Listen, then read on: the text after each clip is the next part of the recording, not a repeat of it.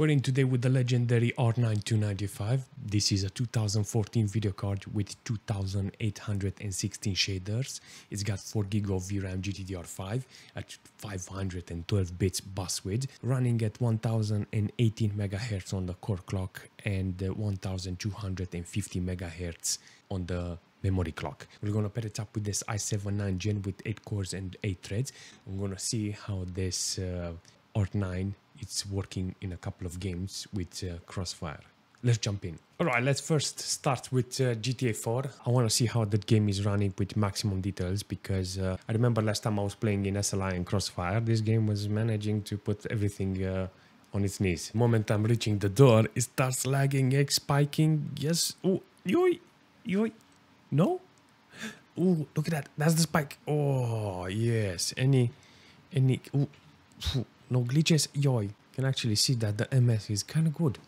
Damn, this R9 can actually do the job on maximum details. I'm playing so many games with so many low details, and I actually forgot how the games look on high details. Seriously, it looks really fantastic overall. So averaging around 60 FPS with this video card in GTA 4. The MS is around 1020. It starts to give me some spikes here and there, but it's working really nice. You can actually see that everything is good here. System wise, I got like 7.2 gig of system RAM use, around 40-50% load on the CPU, 60 degrees. I mean, the CPU is doing fantastic. The system RAM is not being utilized too much because it's come on, it's GTA 4. It doesn't need too much system RAM.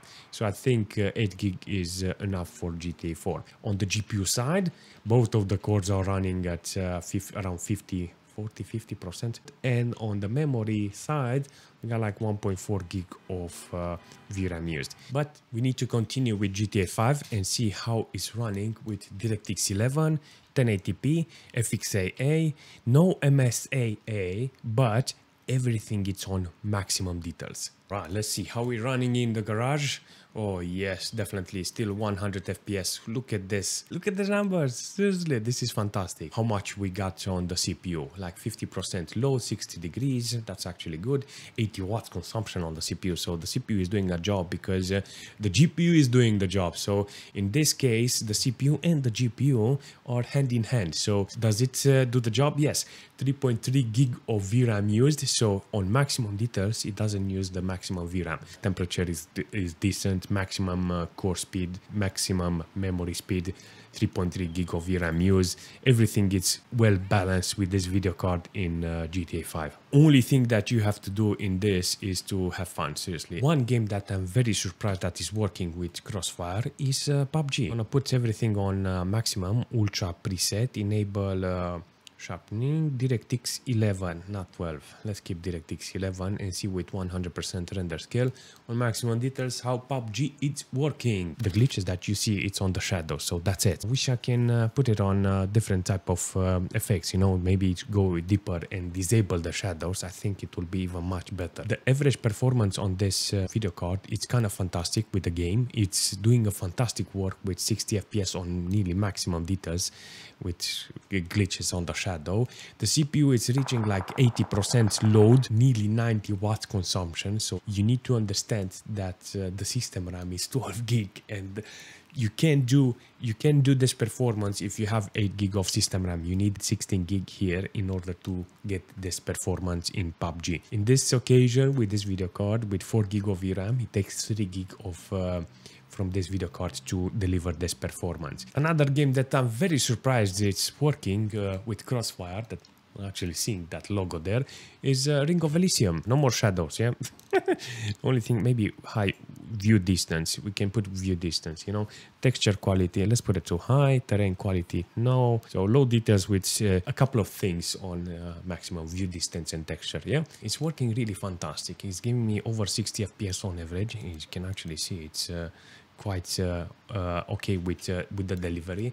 There's no glitches. It's maintaining really nice the MS. The CPU it's on spot with this, with under 50% load on the CPU, and I think that's really great. On the system RAM, you get like 10 gig of system RAM being utilized here, and it's not bad, you know. It just shows that the system is doing the job, and you can count on the CPU if you're interested on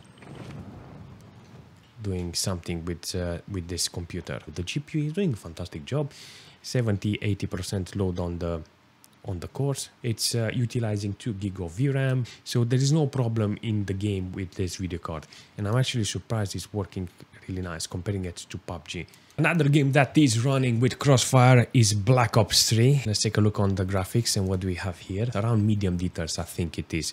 I think this is the way the game managed to put it on. So I actually like the performance here. Look at this, 100 FPS on average. This is actually good.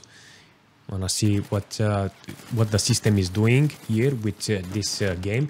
With 50% load on the CPU, it's getting like 60 degrees nearly, with 60 watts consumption on the CPU side, with 14 gig of system RAM. 14 gig of system RAM, I repeat it. It's freaking awesome to see this game eating the resource from the system like this. On the GPU side, I get the intermittent load on the cores because you can actually see one is 90, the second is 90, then the first is 90. This is only shown with the temperature that is 65 and 62. Before it was 100% and it was reaching 70 degrees. And here the GPU is doing a fantastic job. You can actually see the MS is under 10, very snappy. This is what you need for a video card like this. Black Ops 3. Let's jump into Battlefield 4 and take a look how the game is running with DirectX 11, Ultra, everything is on maximum, and weapon, vehicle, motion blur 50. No motion blurs. Fun. Can I be on the roof? Yes, I'm on the roof. Over 150 FPS average. Great MS. Under 10, 7.10 ms, that's actually good. 2.5 gig of VRAM we only utilize. The core, it's loaded, you know, it's 70 degrees, but look at it, it's nearly 100% load. That's the only reason why the GPU is getting hot, because of the load. I jump from the building, I don't remember, my palms are sweaty. Only looking here. There's no glitches in the game. There's no problem with this. Apparently the video card is utilized on 100%. It looks fantastic. Seriously, Battlefield 4 is very scary. The whole map and everything. It's only utilizing 2.4 gig of VRAM. It's doing a fantastic job overall when it comes to the map, nearly maximum details, you know. And I think this is the only way you need to play with this video card, with a game like this. And I really appreciate this game offering me this opportunity to use the video card on maximum potential. Let's see how Crysis is working with this beautiful video card. Let's jump into the settings and see what we got. Ultra, this is the maximum. Advanced graphics, medium motion blur. Can you put low? Can you put disable, please? No motion blur. How is it running? On the CPU side, apparently we're getting like 40% load on the CPU, 55, 56 degrees on the CPU, that's good. Less than 50 watts consumption and around 8 gig of system RAM. So the CPU side is good. The MS is 15 average. I'm not gonna say nothing about that. 60 FPS is good with this computer. I think this is with VSync or something, but you can unlock it and put higher FPS. I think you can unlock it. This is it, seriously. It's not overheating, it's delivering the performance on maximum details. Everything is honky-donkey with this, and that's it. Look at this. It's refreshing to see this type of, I mean, it's designed for this. But how about Witchers? What do you think? Witchers can work in Crossfire apparently. Water quality, texture quality, it's all on maximum, aside from some stuff here that is creating some bugs. I use the presets, I enable everything, and I still keep turning off until it started working normally without any glitching. So I managed to reach this.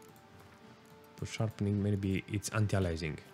Oh, anti-aliasing was glitching. I can put the rest on without anti-aliasing. Yes, apparently it's glitching with anti-aliasing. Nice performance, everything is great, it's utilizing the cores. This GPU is actually working with 3.2 gig of VRAM utilized.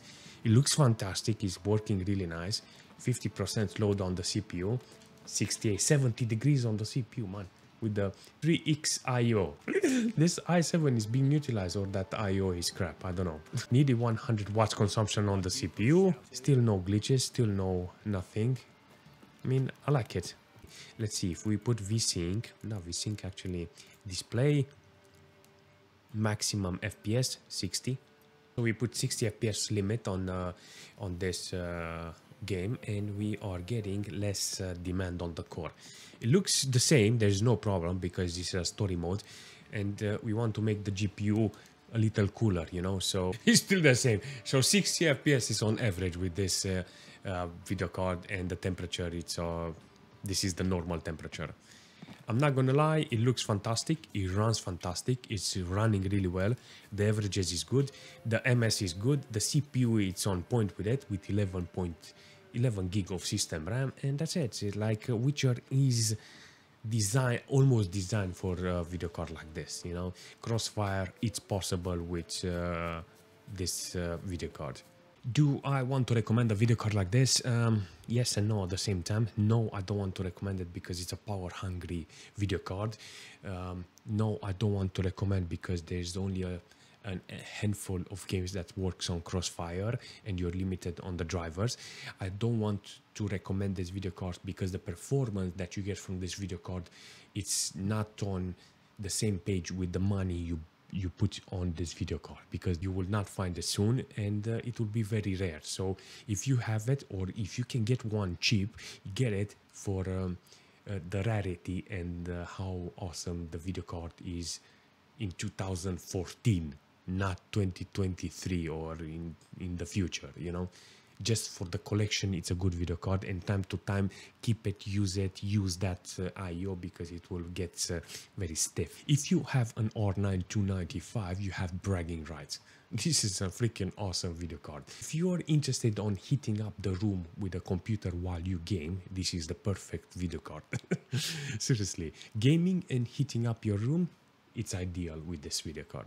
I actually said it because it's a very rare video card in the future, and you will have it as a trophy because it will become very expensive only if you can find it cheap. That's it. I don't know what you're saying, but for me to have a video card like this is freaking awesome. That's it. I'm very happy to have it. I'm very happy I can play with it, and that's it. I like finding ways to how should I say, validate it. That's it. That's the word. I'm very happy to validate a video card like this. Now, if you manage to find this benchmark useful, make sure you smash that like button. If you have any suggestion on the Crossfire idea, please leave a comment. And if you're new, make sure you subscribe, and I will see you very soon.